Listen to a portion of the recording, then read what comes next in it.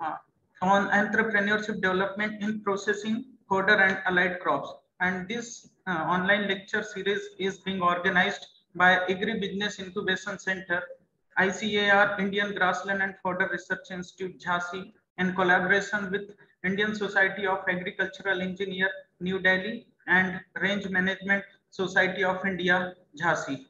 So in this lecture series till now, already 4 lectures have been delivered, and that lecture was on entrepreneurship opportunity in feed and fodder sector and prospect of bamboo shoot processing and value addition and emerging startup.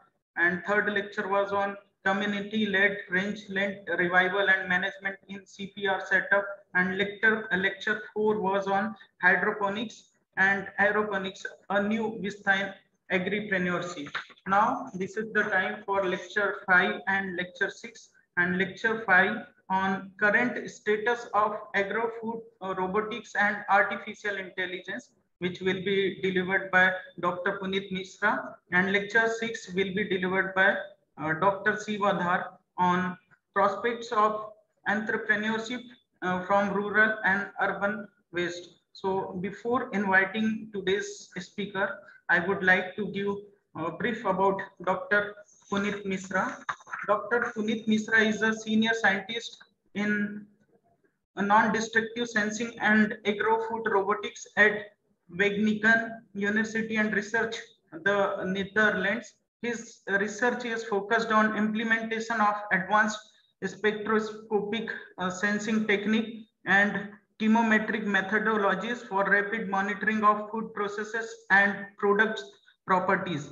In 2019, he obtained his PhD in process analytical and technologies from Center for Process Analytics and Control Technology, Glasgow, United Kingdom. He received many prestigious awards such as Malcolm Award, Young Scientist Award from European Food Society Authority, Parma, Italy, Young Chemometrician Award from French Chemometrics Society, and he has published more than 70 scientific peer-reviewed articles. So I welcome you, sir, into this online lecture series. Now I will invite Dr. Puneet Mishra for delivering his lecture. Dr. Mishra, sir, please. Yes, thank you very much for introducing me. So the topic of this presentation is going to be on agro-food robotics, which is basically has to do with how we can manipulate, for example, agriculture produce processes in an automated way, and with the use of basically sensors, actuators, and artificial intelligence. So these are the 3 components that basically are the backbone of agro-food robotics. So, and in this one, I think what I'm going to present to you is an overview of what is the current status of this agro-food robotics in general. Because the institute I'm from, Wageningen, is actually basically the world's top institute working in this area, in this topic. And we have developed a lot of applications, a lot of real scenarios, real cases, where you can really see how this technology, for example, agro-food robotics, is really being useful, especially for different tasks along the food chain, basically. And it's not only limited to food, but since you are also from Fodder Research Institute, so it's also basically their application in that area as well. So moving forward, just a small background of me. So you know about my professional background, but this is my general background. So I'm actually from a place called Nainital in Uttarakhand. And I did my bachelor in agricultural engineering. In 2013, I am passed out from Pantnagar University. So I think you are also aware of that. And after that, I did my other studies in Spain, for example, master's in agroengineering in Madrid. And then I did a PhD in pure and applied chemistry in CPAC in UK, in Scotland. The things I do are spectroscopy, sensing, analytical chemistry, also mechatronics, because I build this kind of machines also now, and also a type of statistics, which is called chemometrics. This is a type of statistics that you normally do with chemical data. So that's also my specialty. And then based on the recent trend, I also learn a lot of deep learning, and yeah, I implement that as well. Okay, so going to the motivation behind agro-food robotics. So this may not directly apply to Indian situation, but you can actually relate it somehow. So the first statement that I have from in my presentation is that if you see the status of, for example, around the world, so you see that especially in Japan, there are actually 2/3 of farmers are actually of age 60 plus. So there is definitely a lack of young labor, young people who are entering in this area of doing agriculture. In China, it is also expected that around 5% of the population that is in 2042 will also be actually mainly contributed by older peoples, and there will even be shortage of people there as well. And in this plot, what I show you as a mark, you see that how, for example, the number of people that was working in agriculture is continuously decreasing along the time. So you see here example of, for example, European countries like England, Netherlands, Italy, France, and Poland. So you see that in 1400s, for example, that's about year 1400, there were almost 60 to 80% of people, they were doing agriculture. That was the main occupation that people were interested in. And then after industrial revolution, basically the people have declined. The number of people who are doing agriculture have declined a lot. And now you see that in Europe, especially, it's only 10% maximum that people are actually into agricultural applications or doing some kind of producing of really the crops and things like that. So the main problem is that especially in Europe is that their population is going down. The number of people interested in doing agriculture is going down. They are being attracted by more other industries like computer science maybe, or IT, things like that. And the other problem is that they are aging as well. So the young population is less compared to the older population.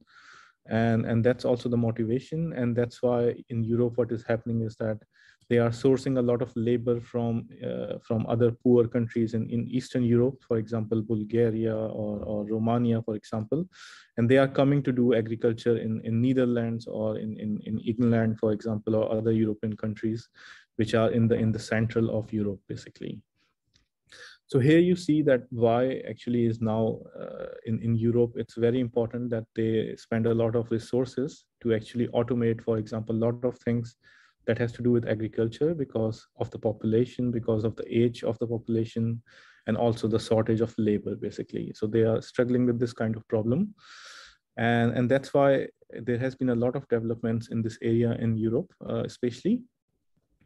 And apart from that, there is also other problems, like recently what we see, like COVID-19, for example, and especially when this COVID-19 happened in Europe, there was actually a very large shortage of people who can actually work in this kind of application. So we also realized that in that kind of situation, we really need automated solution which can really work in any kind of problems, for example, like COVID, and when there's severe lockdown.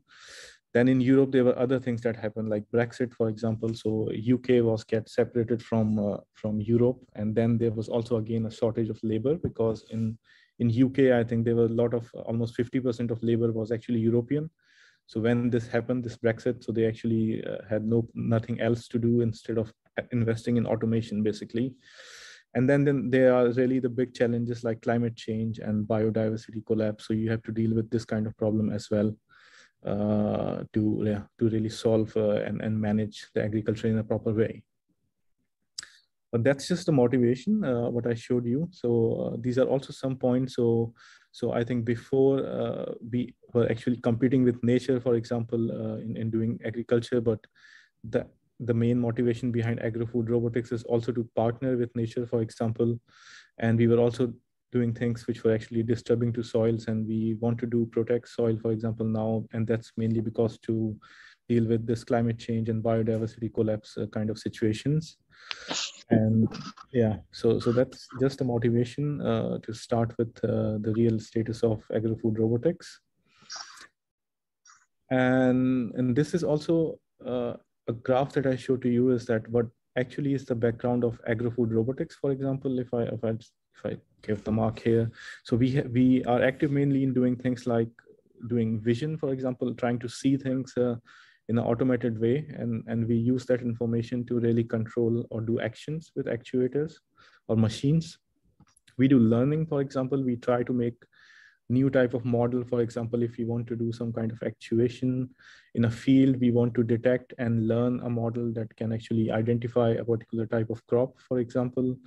We also do analysis of different wavelengths of light, for example, to study more than just colors of your samples. And we develop robotic systems.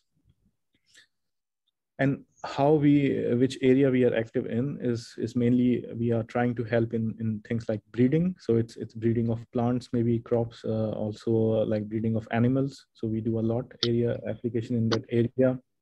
We try to build circular agri-food systems, for example. So we do a lot of things in that area as well, like IoT and things like that. We are also very much active in hands-free production. So we like to reduce like people, for example, trying to do the harvest. So we like to do that hands-free. So for example, if you have a tree full of fruits, we like to actually pluck the fruits from the tree in an automated way. And so that people don't have to really do that. And then we also interested in actually doing an objective assessment of the quality of the things that we really harvest from any kind of production, for example, either tree or field of crops.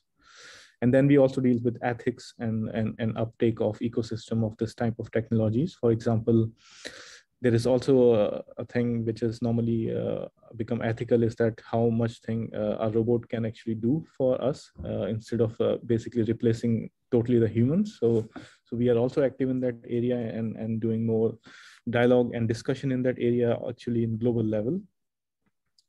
So that's again some areas that we are active in. But now what I like to show you is actually first a general video from our group, basically, which will actually give you a summary of things that we are doing in the area of agro-food robotics. So I put the volume low and oops, it's going fast.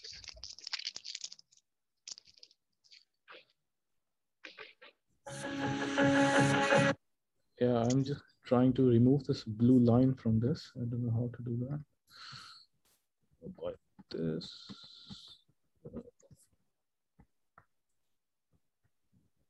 That's no problem. Okay. Okay, so this is the video in which we summarized. Actually, we made this video very recently to give people actually an overview of the things we are working on. So we are actually active in different areas of robotics, starting from fields or even before field. So basically breeding of seeds and things like that we are active in. So you see, we also work with fish, pork, for example, with animals, and doing things with packaging and processing of products in an automated way. So all the application that you see in this video is actually developed by us in Wageningen. And drone, for example, is very much getting attention in India as well nowadays. I'm seeing some news in that area. So we are active also in doing drones, and then all this actuation, manipulation of the crops, for example, in the fields. We have been doing that from many years now. So also, like, for example, assessment of crops in the fields in an automated way. And then in Netherlands, there is a very big market of greenhouses. So a lot of cultivation is actually indoor. So we are doing a lot of indoor robotics. For example, this machine to harvest, for example, peppers or flowers, for example, and also drones inside to scan your crops, which are in the greenhouse. Also, aquaponics, I think, when you grow crops in water, basically multiple levels, that's actually also very interesting nowadays. And then selective fertilization, and then automation, sampling from plants, or doing some genetic analysis of plants. for phenotyping purposes, for example. So this is also, we also do robots, for example, for more application like gardening. So doing, for example, the garden management. And also, yeah, so this is a lot of things we are basically doing. So we also analyze quality of produce, for example, by spectral imaging. It's a technique. And also quality of flowers, again, with different type of techniques. Also, we do a lot with flowers because in Netherlands, they are a lot more active in flowers. I don't know if you know tulip flowers. These are very common in Netherlands, and they have a very big market of that area as well. But apart from tulip, there are also roses, for example, that we have to deal with, and it's very active area as well of research. Okay, and then the next slide is also a video which gives you some introduction about the proper systems that we have developed, for example, for doing different tasks.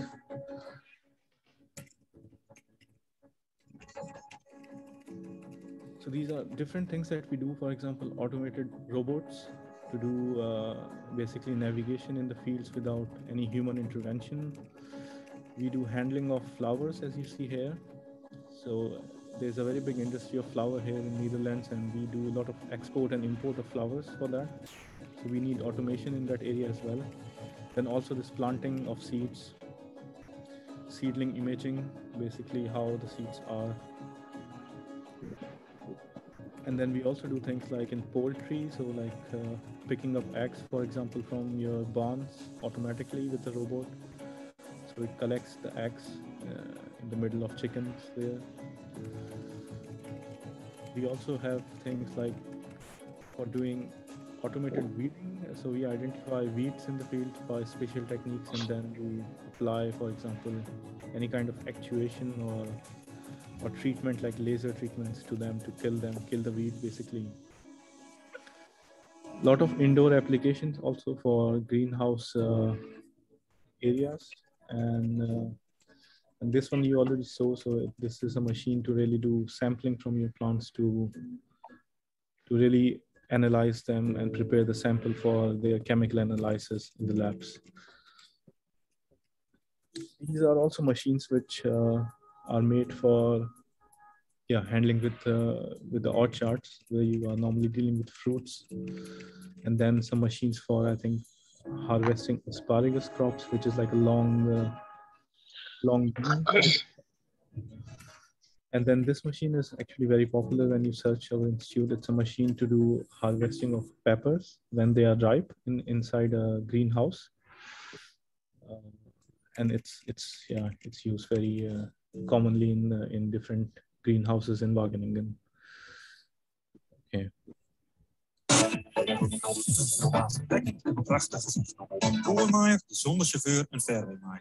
Yeah, there are so many things in this slide. I should pause and talk about each maybe. Yeah, so I think what you see here is what I'm trying to show you is that we are doing robotics in all areas of agriculture. So starting from in the field, for example, when you have to manipulate crops with tractors. So what we are doing in that area is actually doing automation of like this machine. So you see there's no driver in this, and it's being driven without any driver. It's actually able to do all kind of operation in the fields, and you don't need a driver. And sometimes you also have machines, for example, in the second video that I am showing now, like this video. So in this machine, what is happening is that you have driver in one of the tractor, but in the other tractor, there is no driver. So this is actually just doing the same operation as this machine and trying to follow the things that this machine is doing and trying to copy. So here we are not doing fully automation, but we have actually a machine that is actually doing the exactly same thing as the other machine. So, and then in other video, what is here below is, so this is also a robot that actually maps your orchard. For example, where are different trees and how is the symmetry of your orchard? So it actually maps that. It uses the LiDAR technology, which is based on laser imaging. And it can actually give you a clear indication of your orchard and how the things are there in your orchard, for example. The last machine is, I think, kind of a mover that you have to do, like in your fields, you have to do moving to cut the grass there. So it is actually an automated mover. So actually the driver is not there. They have changed the driver with a computer, so they can still do this kind of operation pretty easily with this machine and automation. Okay, so this was the part of field, I think, and then the next part. Yeah, the next part is again machines that we do in for automated harvesting of some things, and also automated analysis of some different products. For example, what you see on this side, basically the right side is a machine that is for harvesting this broccoli. So you can, broccoli is kind of cauliflower. It's kind of just green. So this machine actually identifies this broccoli, and then it actually harvests it in the field. And if it's done by humans, it's a bit of time-consuming task. You see it also damaging broccoli sometime. But they have improved, I think, now the machine that it does not damage the product like this. But this is more the experimental video, I think, that when this machine was very new. And if I know well, this machine is now being used in US in different fields, different farmers. They use it continuously now to harvest broccoli in the fields. And one of the main challenge with this project we had is that when you have a lot of, for example, the leaves on a crop, then this leaves actually hides the broccoli from the top. So you cannot really see where is the broccoli because it is hidden behind different leaves. And what we have done is we have used AI for that to really identify broccoli, even if it's hidden by the leaves from the top up to a certain %, for example. So that's area we have been active in. I think the other machine is just to harvest asparagus. So it's also automated, although there is a human which is initially doing some manipulation with it. But this is actually some things that we have been researching on. But these videos are also old. So now they have been really, these machines are now commercially in market as well. Okay. Let's move on. This one, I think you already saw. This is a machine to do harvesting. No, I think it's a machine to kill weeds in the field somehow, but it does automatically. And I see that my screen is somehow is blocked. Meet the Stenkete IC. It's a brilliantly clever Dutch design developed. I will maybe make it a bit. With the expert help of the Wageningen University. The machine is packed with the latest innovations to make any farmer's dream come true. The IC is all you'll ever need when it comes to weeding your field. Powerful LED lamps establish a constant level of light under any circumstances during the daytime or at night. Where in the onboard computer creates a whole different image. It makes the perfect distinction between crop and weeds. The IC distinguishes different colors of the crop, ranging from yellow to purple. And within a nanosecond after analyzing the images, the weeding blades will know exactly what. The IC is tough on weeds, but goes soft on your plants.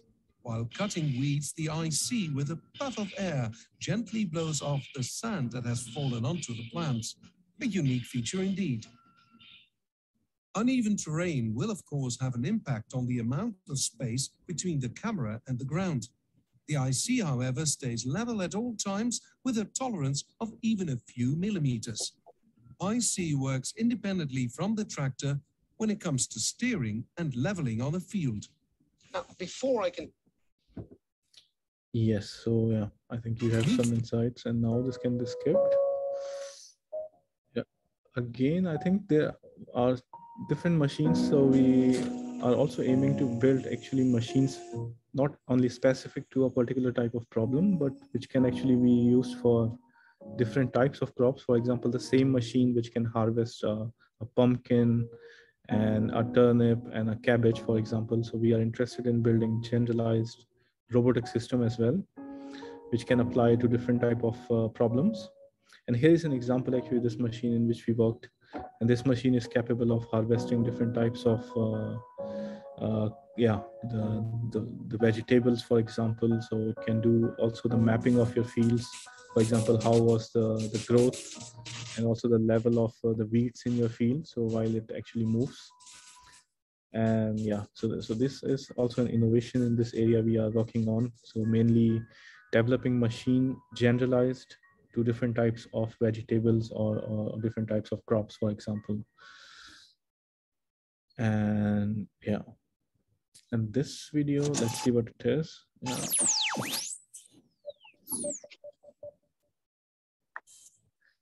Yeah, so this is more about drone imaging, the things that we are doing in the area of drone imaging of fields, for example, and it can be for crops or can also be for orchards, for example. So we also use it actually for a lot of landscape monitoring and also for city monitoring, I think, from the top. So how the things are changing along time in a particular area.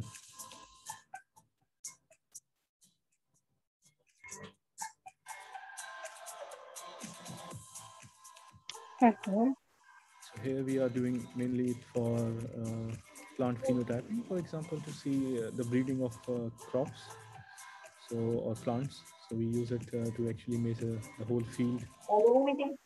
कब की हो गई? And we have different types of cameras, yeah, RGB, multispectral, NDVI, and yeah, and we have also our own field facilities to do this deep learning and AI to do identification of crops or the status of crops, for example. Here we can also identify the height of crop, for example, by this kind of LiDAR imaging in your drone. And then it's all about data processing. So if you, with this type of technology, it's the main thing is also data analysis and processing of data, how you can really implement this technology in practice. So, okay, and so now what I have shown you until this slide is that how we were doing automation and robotics, for example, in the area of open field. So you see that I showed you tractors working in the field and then drone also doing things in the field. But now what I will show you is things that we are doing basically in for example, in laboratory controlled environments or greenhouses, because there is also a lot of automation there, and that's very important from the perspective of Netherlands, because there are a lot of greenhouses and a lot of agriculture going on actually inside in indoor environments here. So, and this particular machine is actually for doing breeding operations for your plants. So we actually have different seedlings, and it's very important to actually in breeding experiments is to know the shape and size of, for example, of the leaves, and yeah, and you are very interested in that, and you have to do it on a lot of different genotypes, for example. And then if you have number of treatments, even more, then you actually multiply a number of genotypes times number of treatments, and then number of crops that you want to do basically. So we have this machine basically to do in real time the 3D analysis of plants. So this is also a robotics type of application, and it then sorts the plants in different categories. For example, if it's very big, if it's small, they are going to different categories of their which we have defined basically in beforehand. And then you have actually automation that manipulates these cuttings, and you can then basically do whatever you like with this cutting. You can sell them also if it's not the breeding experiment, but more about selling the cuttings to the farmers, for example. This is also possible after doing their sorting of cutting. Yeah, after sorting.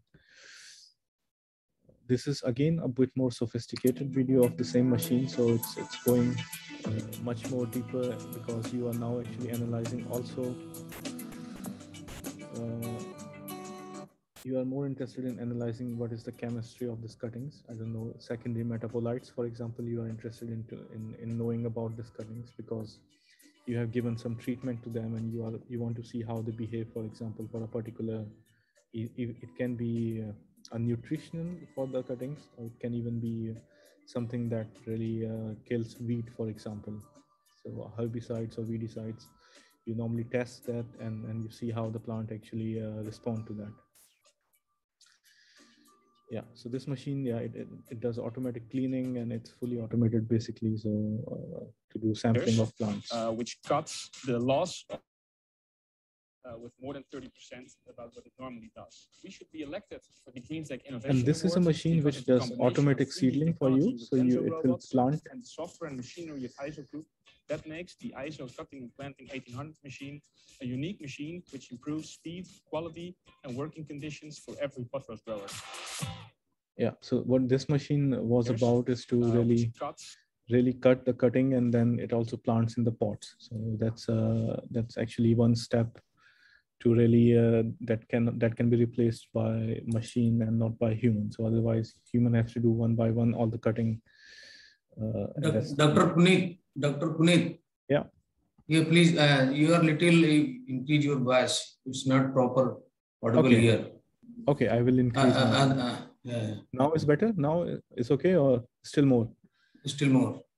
Okay, then it might because there are comments from chat box. Others also facing this. Okay, but I think this is the maximum I can go. Okay, that's fine. We can manage. Yeah. Okay, so let's start again. So as I showed you before, I showed you some automated systems, but normally we have to actually also train the system, and there are different ways to train them. For example, here my colleague is training, for example, this robotic arm, how to pluck from a tree like a fruit, for example. So he trained it, and this robot has a camera on it, which actually follows the movement which my colleague is doing. And then what you see in the video below here, which I am running now, is basically the robot is able to now detect the fruit on the tree and is able to pluck it from it. So that's actually, we call learning by demonstration. So this approach. So we demonstrate to the robot how to do things, and then it is able to learn it, and then it's able to do it itself. So that's what we are doing. And that's actually the artificial intelligence, what we call normally. So that is what you see in action here.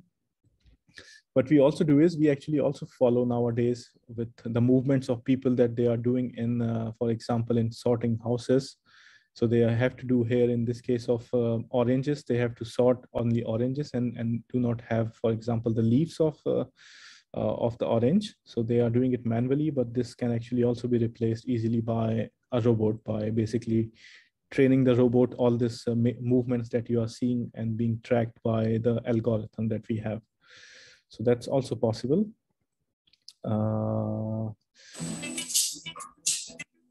And now going more to greenhouse. So we do also actually automation and robotics inside the, for example, sorting, as you see before. And we also have worked on this machine which actually sort for you different cuttings, for example, in their proper order. And it actually helps you to do later the packaging of them and their sorting as well. And we have found it that doing this thing is not really damaging them. So you can also think that if you do such mechanical operation on this sensitive leaves, they can actually suffer damage. But we have found out that with the spatial manipulators that we have, the cuttings are still healthy and can be planted. So you can see here that those cuttings were first sorted by the machine, then they were planted on this pots, and then the human is actually only just checking that at the end of all the process.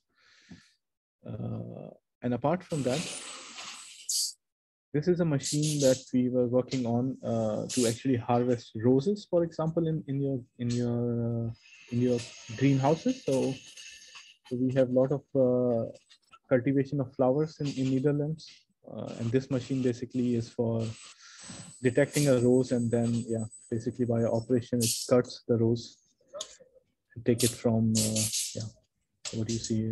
It has taken a rose and then it's actually put it back in its storage of the machine. Yeah, it's some things are very not directly really applicable to our Indian scenarios, but it's just to be aware that what is happening all around the world and the automation and things like that, and what can be the opportunities for us in India to really translate this kind of technologies. operates completely in. Yeah, so this is also a video which is about the machine which I showed you in the starting. So the and also distance sensors which can actually detect a pepper. Localization and maturity classification.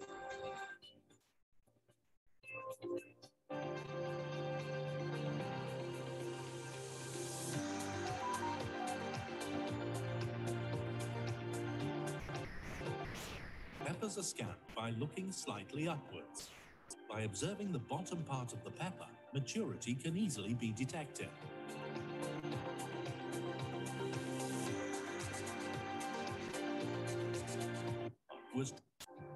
The image reached the peduncle of the peppers on target. Multiple robots and trolleys. A conveyor belt will be added to the robot in order to convey harvested peppers to a standard pepper trolley. Multiple robots and trolleys will be part of a fully automated post-harvest logistics management system. Rates. Yeah, so this system is also very futuristic and it's mainly for greenhouses. So it's for indoor conditions and it's also for peppers basically. But this machine is actually it works, and I have this machine in my other lab as well. So it's really useful tool, and it's also very good to demonstrate if people are here. Okay. The next one is again, yeah, we do a lot of imaging of tomatoes because in Netherlands, they do a lot of cultivation of tomatoes and indoor, and especially with this aquaponics, I think, or hydroponics, you call it. So they do a lot of that, and then they want to know when they are really ready for harvest inside. So we use, for example, imaging to see when the tomatoes are ready or not inside your greenhouses, for example, to harvest. And this robot can go automatically scanning all the greenhouse, and the greenhouse here are actually very big, so you cannot go do yourself as a human. They are really very big greenhouses. I will say 600 meters or something like that.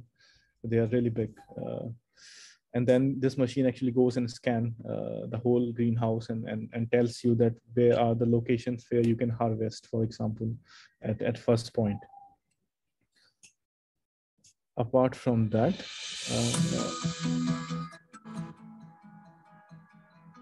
yeah, this is also a machine to do harvesting of flowers, for example. So it goes in indoor situations, identify flowers and their readiness level, for example, to do the harvest. And yeah, so that's the main principle behind this machine actually. This is the same machine. I had two videos, but I think we don't need it because of the time. I see that I should move forward. But it's the same machine applied to different flowers. It can detect if the flower is ready or not to harvest, for example. Then, yeah, it's the same video again running. And then we also do indoor, for example, imaging from top of the plants. So if you have a lot of plants in the greenhouse, you can also scan from the top, like the whole field in an automated way and get a lot of information about them.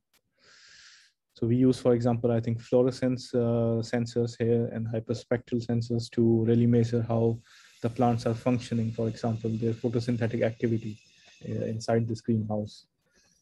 So we can have really control on everything. We can manipulate a lot of things, a lot of parameters like temperature, humidity inside this greenhouse by the use of the sensors in real time.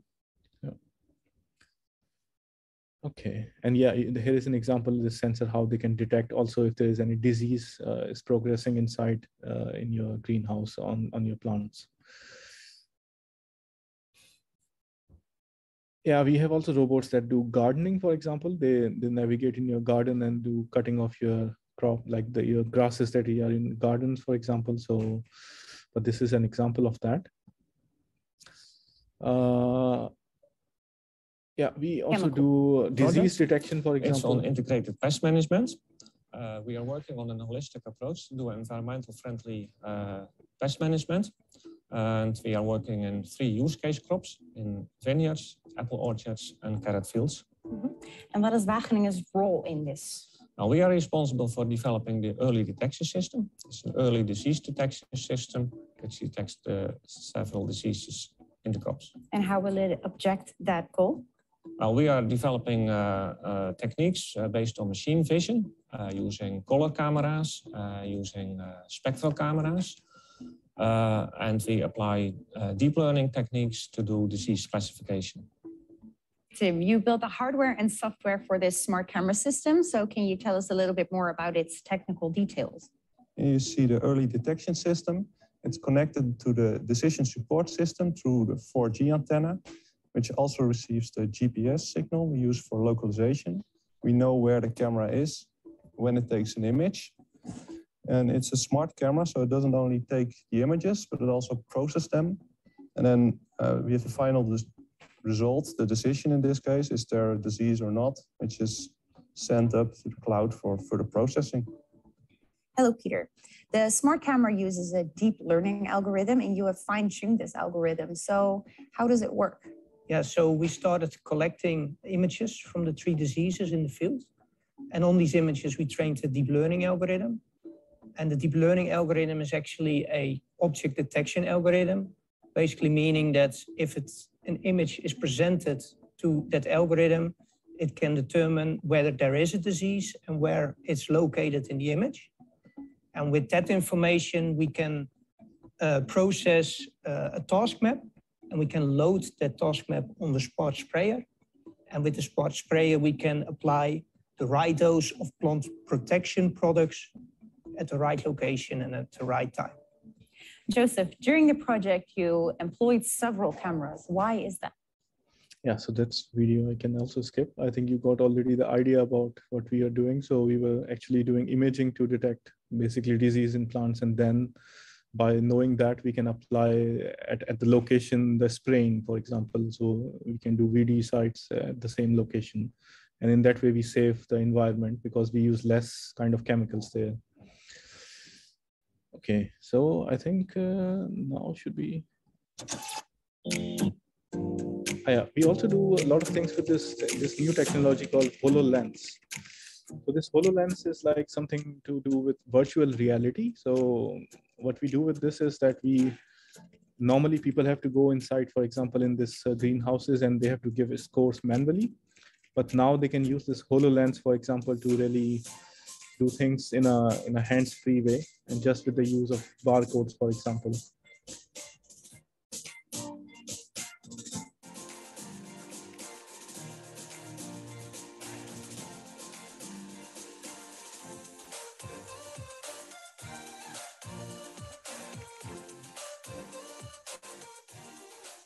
Here I count 12 bus, and I think this bus is around 21 centimeters.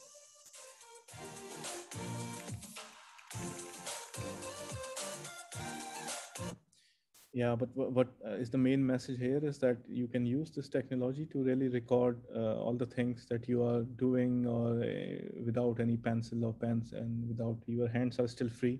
So you can actually do a lot of things just by speaking to it and by the imaging that the camera have on this technology. So that's also interesting actually. And it actually can also measure NDVI. So if you are aware of NDVI, which actually is very much related to the photosynthetic activity of crops, for example, chlorophyll content. So it can take NDVI images, and then it gives you more information as well. So that's it. I think for this one, yeah, it's going back again. Yeah, this one, maybe I can skip. So this robot is actually to trim your grasses. Like if you have bushes in your gardens, long bushes. So this robot is actually to trim those bushes or your flowers, for example. So it can do a lot of things in that area. I'm not sure where was it, the nice picture for that. Yeah, what this is we call trim bot. So it's for trimming your grasses or your bushes, for example. And moving ahead, yes, yeah, we also do things like sorting. For example, this machine is for sorting potatoes. So this can actually scan 10,000 potatoes per hour with a very fast speed. and it has actually 3D imaging on it. So it has cameras basically on this ring from each side. So that's why it can reconstruct the whole shape of your potatoes. So you can think that this can actually be applied to all kind of sorting scenarios where you have to measure the volume of something, because you can measure it from the whole, all the sides. Yeah, this is the same. And then we also work a lot in analyzing, for example, how the fish and the biodiversity of sea is. For example, here you see is that we are measuring in a ship in a sea, and with real-time deep learning, we are detecting and counting how many fish are of particular type, for example. So, and that is very important, because when you go for fishing here in Netherlands, then you have to document how many fish you have catch from a particular type of type of variety. So and that's what we call fully documented fishery, because by using this technique, you can document really how many fish you have catch from a particular location in the sea. So, and that's very important for biodiversity, because you don't want to catch too many fish from the same location. So this is what we also do.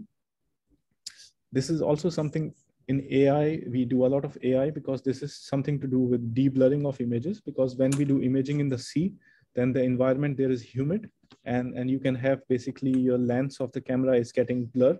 So we do AI for that, actually deblurring of the lenses. So here we are putting water on the lens of our camera and it getting blurred. But with the help of AI, we are actually reducing the blur. So that's why we can now use this camera also in the sea, in the real time, in the ship. Yeah, this is example of monitoring also the bed of the sea. So the sea bed has different creatures. So if you want to monitor biodiversity, you can also monitor the bed of the sea, for example, with imaging. So we are here detecting this different creature in the sea bed, for example, with the help of deep learning and AI. So this is also what we are doing in area of sea and yeah, marine research, basically. And then, yeah, then moving to, so until now I have showed you manipulation, cutting, cropping, and things like with marine research, but we also do a lot of research in the area of post-harvest, for example. So this is the lab where I am actually now sitting. So this is actually my lab. And in this lab, this video will tell you what things we do in area of post-harvest research already. So I will start this video.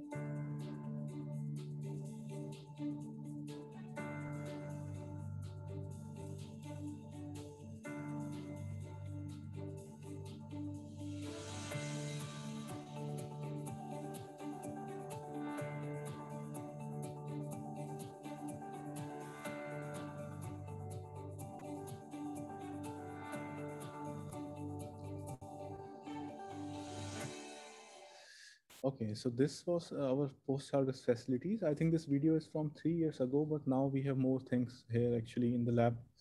Some new research topics, also new projects. So we have actually are doing something new as well apart from this video actually. Then I also tell you something about things like what we do with in terms of quality analysis. For example, we also develop things like spectrometers and their applications to analyze fruits, for example, to take decisions about their harvest or their storage, or also their ready to eat level, for example. So here I show you as the use of this spectrometer Felix, which is from US, and we develop application basically for peer to predict in real time the soluble solids content and dry matter. So that's what we do. We also do things in the area of dairy, because we have a dairy campus as well in Wageningen. So I missed some videos of dairy, but if you are interested, I can also share some more information. We have dairy campus as well here. So, and we have actually one of the biggest milk industry called Campina, and yeah, they do a lot of milk in Netherlands. But what I should like to show you is that we actually did some applications of this miniature spectrometer to predict in real time the fat content and protein content in milk. And it was pretty precise. And if I remember, then the error that we got was actually the error that actually is highlighted by ICAR, I think NDRI. They have a level of error of a technology that you can use, and it was actually lower than that. So this technology is pretty useful if you really want to use it in practice as well. We also do analysis of fruits by basically doing their spectroscopy and also measuring their sound, for example, to try to predict their firmness level, because in some producers, it's very important to measure the firmness of the fruit rather than really the dry matter or soluble solids, especially in avocados and mangoes. And we also built, for example, this type of machine which actually tells you in real time, for example, what is the dry matter, soluble solids content of your fruit or any produce is. So I have a video in this next slide where we actually analyzed fruits, kiwi fruits that come to us from New Zealand. And yeah, so with this machine, we just need to really put the box there, and then you close it. And then my colleague will just do a scan of it. We'll take an image. And this is not a color image, but it's more like a spectral image. So it's doing actually chemical imaging, and then you can predict for each fruit what is the soluble solids content in it, like Brix value of it. And then you can save it in your Excel files, for example. And this takes less than 40 seconds. And before, we have to do actually cutting of the fruit and then take the juice out of it. But now it can be done with this machine with just a scan. And this is actually the machine that I built totally myself, all the hardware, all the software. So that's why I always show this machine to people. And I'm still building it more, because I like to add more fruits in it, so that it can be used for all type of fruits, basically all the common fruits. And yeah, and then we also do a lot of phenotyping application, like monitoring plants for different treatments, different genotypes. This is also what I do also in my research. So we have facilities where you can have these plants, a lot of them growing in a condition, then being monitored by imaging, for example, their shape, number of leaves, and also different chemical parameters in them, like pigments, for example, or their photosynthetic activity. So that's, yeah, the plant basically goes there every day, and they then go back after receiving the nutrition, for example, the water and right amount of their nutrition, and then yeah, basically they go back after this type of imaging. Okay. Yeah, I think there are a lot of things that I can show you, but in 1 hour, I think I will like to finish here. And as you have seen that there are immense potential in this sensing, automation, and robotics. And when you say about entrepreneurship, I see actually that all these techniques and things, they are not really in India, especially in multiple areas. But what I see is that there is a lot of possibilities to really adopt these techniques, which are already developed, especially in Wageningen, to our Indian scenarios.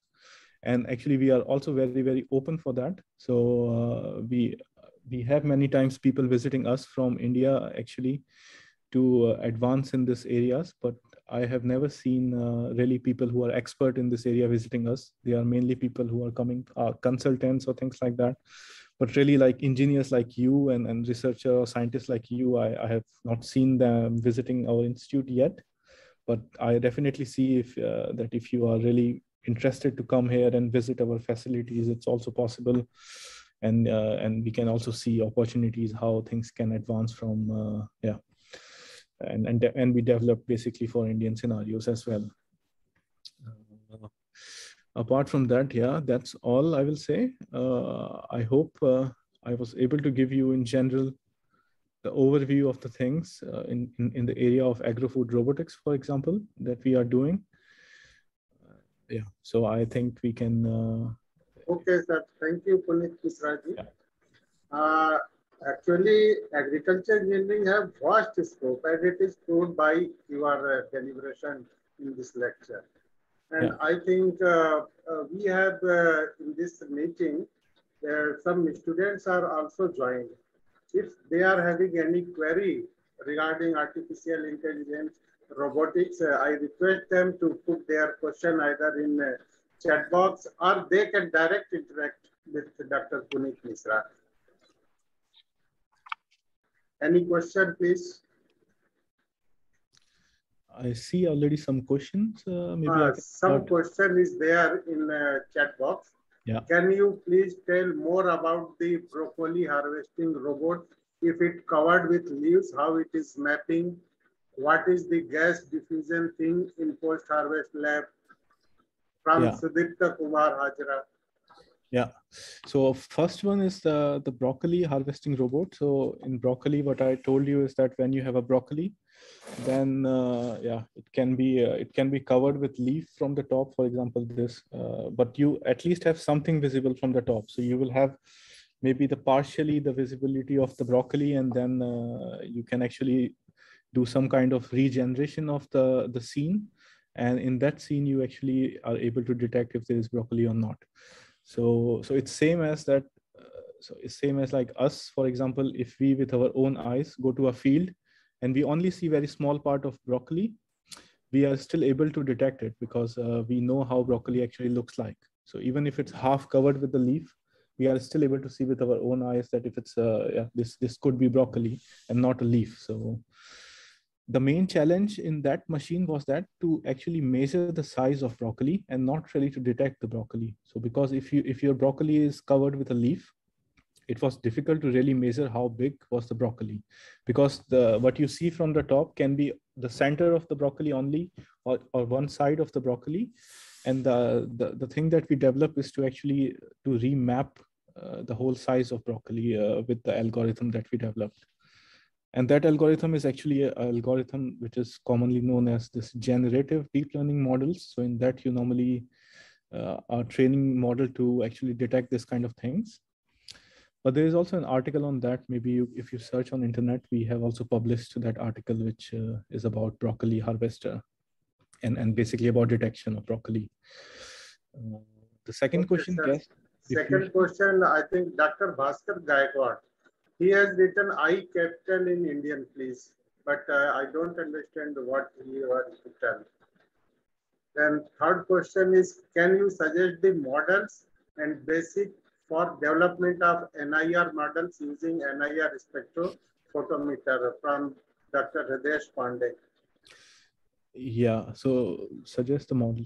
So normally for NIR, because the data is highly collinear, and collinear means that it has a lot of variables, but a lot of variables are actually correlated. So you don't have information on all the variables. So you have information only on limited number of variables. So for that, normally the method that people use is partial least square regression.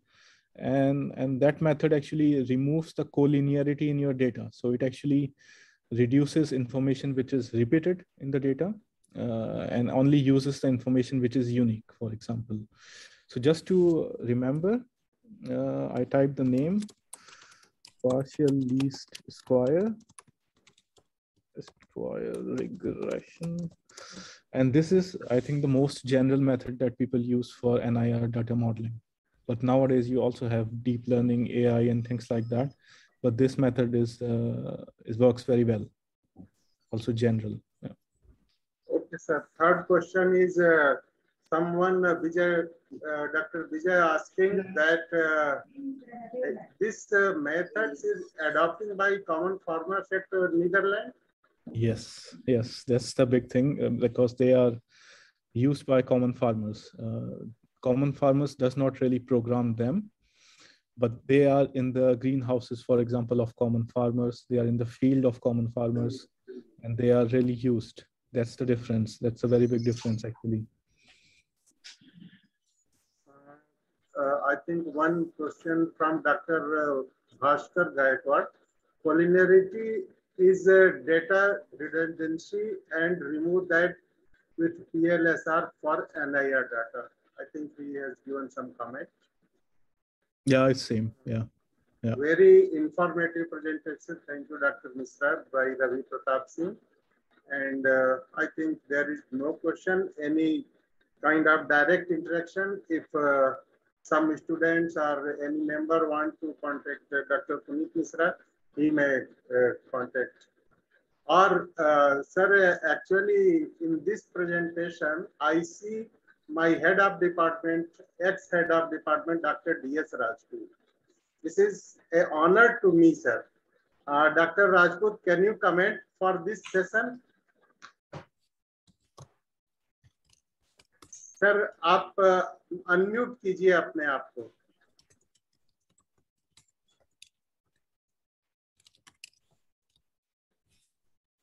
Yes. Hello. Hello. Yes, sir. We are listening to you. It was very good presentation and I liked it. I think it is, we can learn many things from this presentation. Thank you. Thank you very much. I hope I am able to contribute. Yeah. Any more? Yes, Dr. Sahai. It is really nice to see Rajput sir, and we pay our regards to him from here in this presentation. Okay, if not any question, I invite Dr. R.B. Kumar for his comment. Thank you, Dr. Pathak ji. It was a very good presentation, and actually from this presentation we can learn and we can, you can say that plan for the future, how best we can also use some of the things for our field purpose, like we are using the drone nowadays, but how best we can use other things in our field. So it has given, you can say that by seeing Dr. Puneet Mishra's presentation, we can be able to have the different ideas.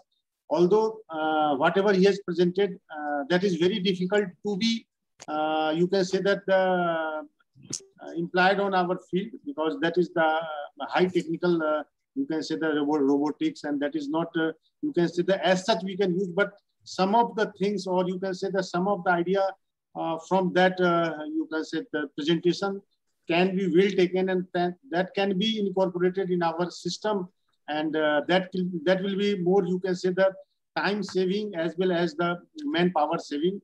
So certainly it was a nice presentation, and a lot of ideas can be taken for the future program, particularly in agriculture crop as well as in the fodder crop, right from sowing to harvesting, even for value addition.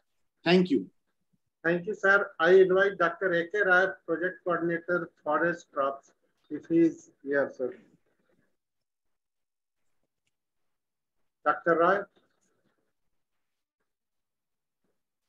Okay, Dr. Sunil Tiwari, Head of the Department, CP Division, sir.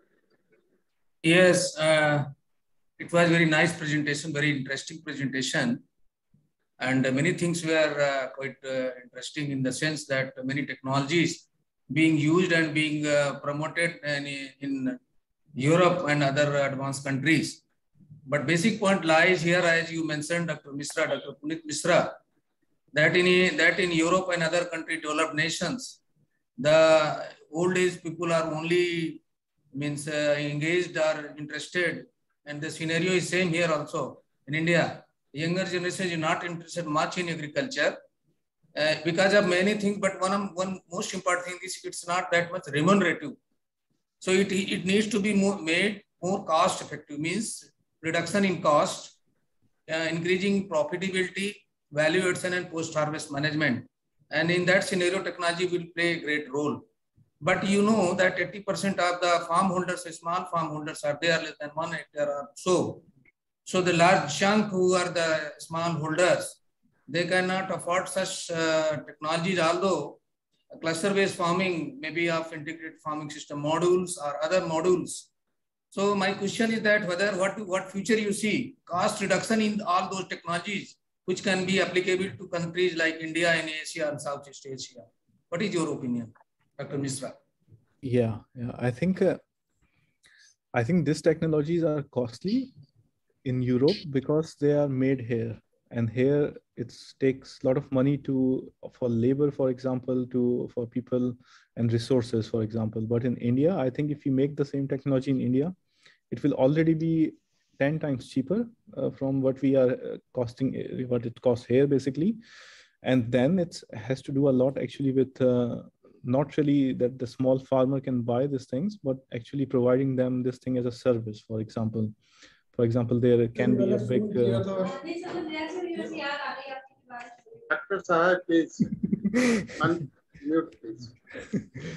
Yeah. So what I see is, so cost reduction can be done a lot if it's really these technologies are being adopted by our Indian technique companies, for example, that already a big cost reduction there. But then we don't have to also sell this technique directly to small farmers, but we have to maybe manage or do something with, for example, providing them this as a service, as a role of an institute or a scheme of a government.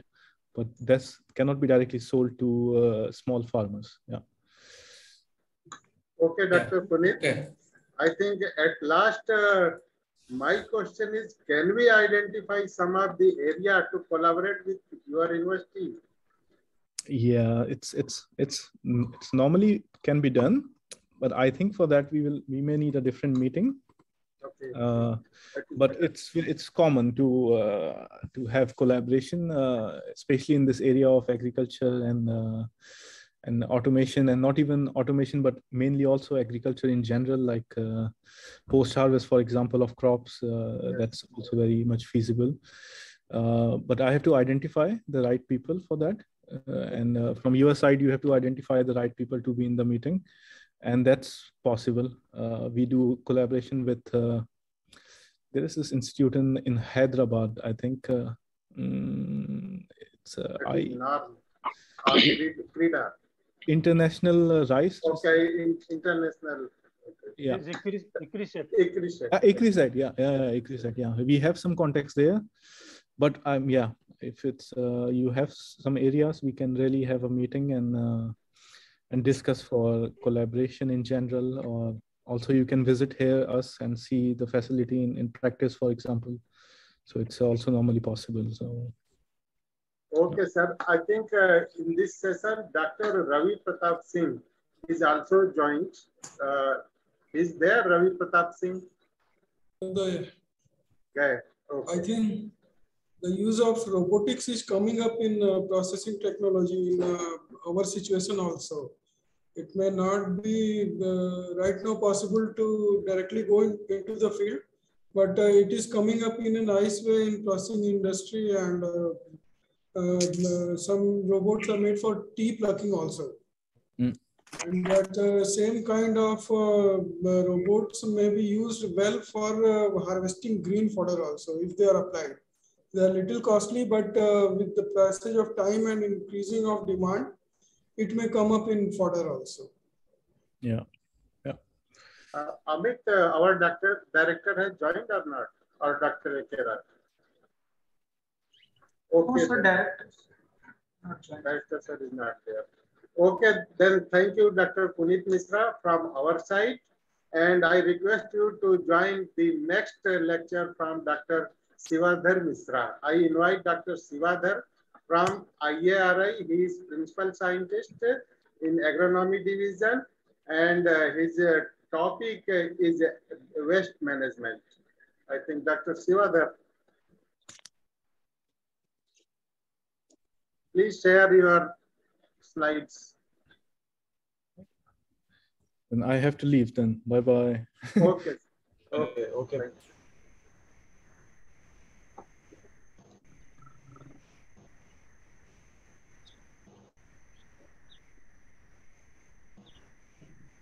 Please unshare your slides, please.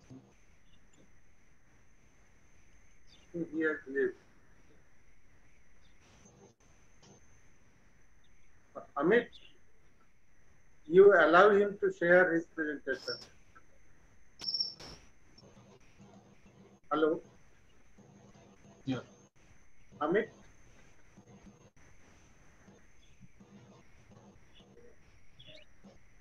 Amit Patil. Are you listening?